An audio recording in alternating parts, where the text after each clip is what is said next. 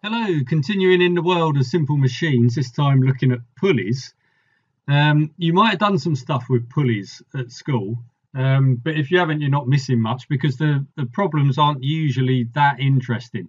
They're mostly used for situations where we're changing the direction of a force. So you get things like this, where you've got a block on a table attached to a string that goes round a pulley, and you might have another block hanging over the side. Um, but because we've got a single string with tension applying throughout over a single pulley, there's no magnification of the force here. We've got the same tension experienced by both blocks. So whatever distance one block moves, the same for the other block.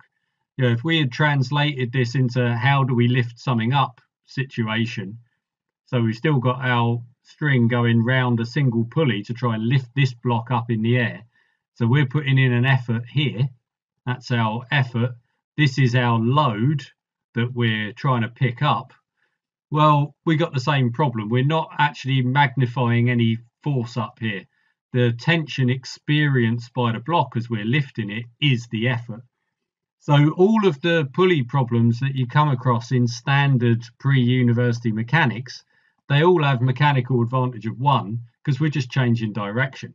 So we want to get away from that and start looking at, well, how do we start multiplying our force up so that we're going to get, we're going to be able to lift bigger weights.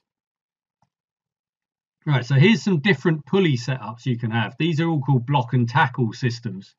These are the sort of things that you see on old boats. So we've got a pulley at the top, which is fixed to some surface. So we've got this one up here. We've got a pulley at the bottom, which is loose, and it has the hook on. So this is where we're putting the load. So we've got our load hanging off the hook at the bottom. We put our effort in here at the end of the rope. So we're pulling on that. That rope with the tension going all the way through it is, in this case, looping round the top pulley, comes down, loops around the bottom one, and then it goes back up and fixes on the top one again. So this effort that we're putting in, which is the tension in the rope, by the time we get to the bottom, the free pulley here, which is holding the load, we've now got 2 tensions pulling upwards. So we got a mechanical advantage of 2 because we've multiplied up our effort there. So the mechanical advantage in this case is 2, and this bottom tackle here is going to move up by half the distance that we move the effort through. So if we pull the rope by distance d, the load is going to go up by distance d over 2 because we've multiplied the force up. So this is exactly the same principles as we've had with the other simple machines. It's that work in, work out. It's the conservation of energy. All we're doing in these next 4 block and tackle systems is we're increasing the number of times we're wrapping the rope round. So in this second one, in the watch tackle, we've done 1 more loop on the top pulley and we've now fixed the rope down the bottom. So we've now got 1, 2, 3. So that's mechanical advantage of 3 because we've got 3 lots of tension. Double tackle, 1, 2, 3, 4.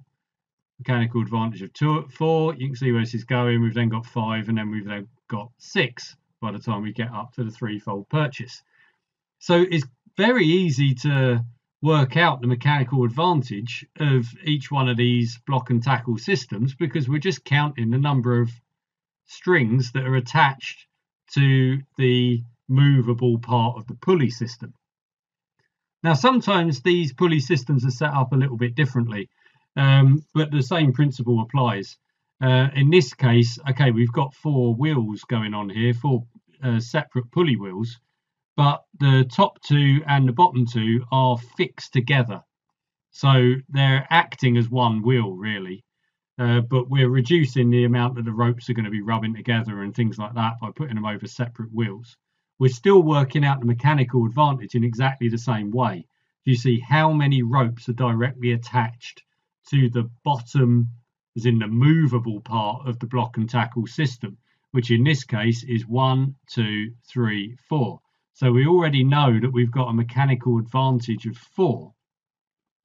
So what is the question asking us? Is just saying a block of mass m That's this thing, that's our load, capital MG, lifted at constant velocity via an arrangement shown below. Determine the pulling force. Right, so our F, our effort, only needs to be a quarter of this because we've got a mechanical advantage of 4. So F is going to be equal to mg over 4. Now you can start riffing on this a little bit. I mean, we know, yeah, this is assuming that we've got 100% efficiency, and it's pretty obvious where our inefficiencies are going to come from. Every time we're wrapping the rope around one of these pulleys, we're getting friction. We got the weight of the movable part of the pulley. I mean, the top bit doesn't matter because it's fixed up here at the ceiling, but we're lifting these two pulleys at the bottom with plus the thing that's connecting them. So we've got the weight of that is going to reduce our efficiency. And as I was saying, a lot of these pulley systems were used on boats at sea. Well, when these ropes get wet, I mean, they're not light as it is, but when they get wet, they can get very heavy. So although it looks as though, oh yeah, we can just keep on increasing our mechanical advantage by having longer and longer ropes and wrapping them around more and more pulleys, eventually you get to a point where they just become too inefficient. You've got too much rope, which is too heavy. You've got too many pulleys, which is too heavy, and also too much friction. But, you know, let's see what's going on here. Yeah, if we were applying this force, yeah, so let's say mg was 100, say. So let's say that was equal to 100. So we're not lifting a lot. We don't really need a pulley system, but I'm just picking a simple number to work through. So if we were doing F is equal to 100 in this 25, sorry, in this case, because we're only having to do a quarter of it, and that's giving us 100% efficiency. But what if we were going to add in the pulley weight? What if we needed, instead of just lifting 100 newtons, we've now got an extra 10 newtons to lift up the pulley? Well, we need to add that in and say, well, we're now doing 110 all in all divided by 4. That needs to be the effort that we're putting in. So that's going to come out at our 25 plus another 2.5. So we've got 27.5 newtons that we're having to put in. But what we're actually excuse me, getting out of this is nowhere near as good. So our efficiency is going to be 25 over 27.5. So we've already lost some of our efficiency. If we were going to add in friction and say, and we can measure the friction on this, we don't have to have a guess at what it is. We'll think, well, if we've got that set up and we had a force meter that we were pulling on here in order to gauge our effort, and we're finding, well, actually, it doesn't start moving until we're doing 35 newtons. So we know we've got another 7.5 newtons of friction that we're having to work against. Well, our efficiency has dropped even more then. If that's when we're now saying, okay, friction clearly in this setup has come out at 7.5 newtons, because that's what our force meter is telling us. Now we've got efficiency of 25 over 35 for the full system. And we can work these out. I mean, we know this 10 newtons. We can get what the mass is. You know, we can just weigh this bottom block here, and you weigh it, and you immediately get the extra force that we have to put in. You use a force meter to start pulling on stuff. And you could even, and we've worked out the friction. You could even put the whole lot in together and just say, well, okay, combined, when we pull on the force meter, we have to have 35 newtons, whereas we're only lifting 100 newtons with a mechanical advantage of 4.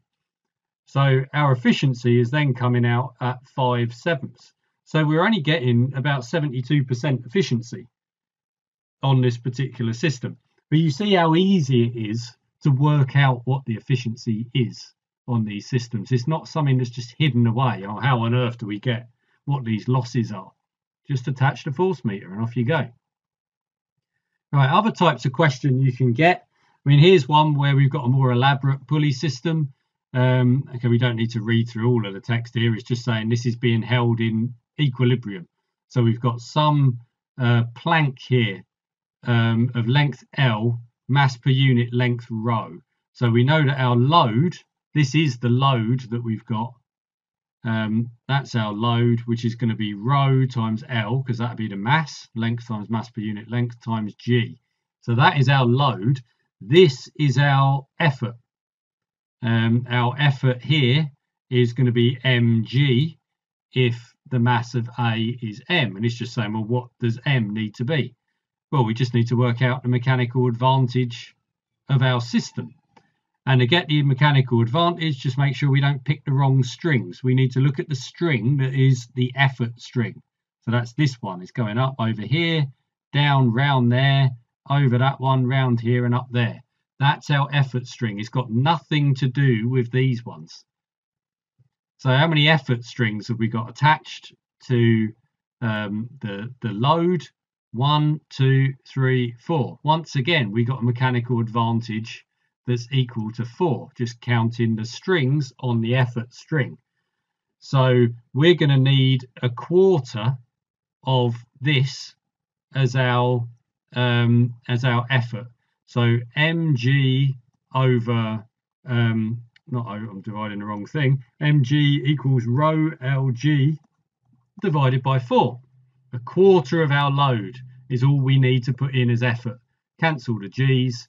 So we need a mass of rho L divided by 4, and that will hold everything in equilibrium. Again, a simple counting exercise of adding up the strings. Sometimes we get problems where they just say, okay, well, we'll let this go and see what happens. Here's a system, got a single string. What happens if we release this? Both of the masses are the same. So we can say we've got mg going down on both of them.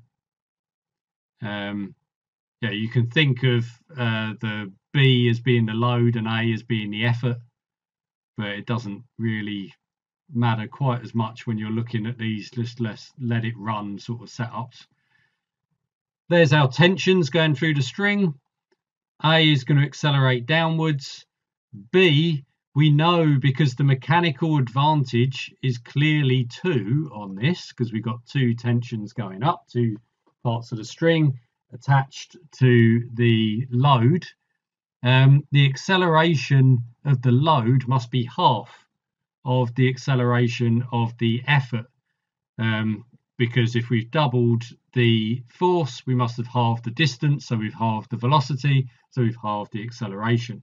Now we can do Newton's second law for both of these masses.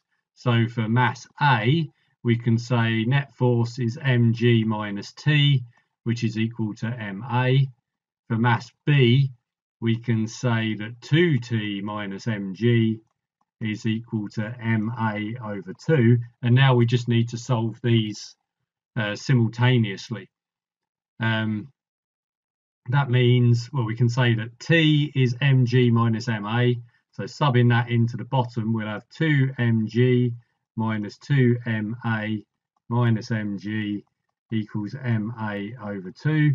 Cancel all the a's, m's even. We want to find what a is. So we need to get a's in one place. So we've got g equals 5 over 2a. So the acceleration is going to be 2/5 of g. So that's quite an easy way of analysing these. We can also then see things like the stress on the upper pulley here. We fix this to the ceiling in this particular case. But if this pulley here isn't moving, as it isn't because it's fixed in place, it's got 2 lots of tension pulling down, because remember these tensions always pull away from the object. So we've got tension down there and another tension down there. So that's 2t pulling down. So we must have the same here. We've got 2 lots of tension going through this fixing at the top. So it's giving us a constraint on how strong this fixture has to be at the ceiling, because if it can't support 2 lots of tension, then we're in trouble. So those are the sort of questions that you can go through in pulleys. Very easy to work out the mechanical advantage, quite easy to do the analysis on a lot of them, and very, very easy to have real world cases where you can work out the efficiency just by pulling out a force meter. So yeah, there's a lot to be done here with pulleys. They're really undersold in the problems that you get in things like A-level mechanics questions, because they are just treated as a direction changer. So looking at it like this, where you can see the mechanical advantage, you can really see the power in pulley systems.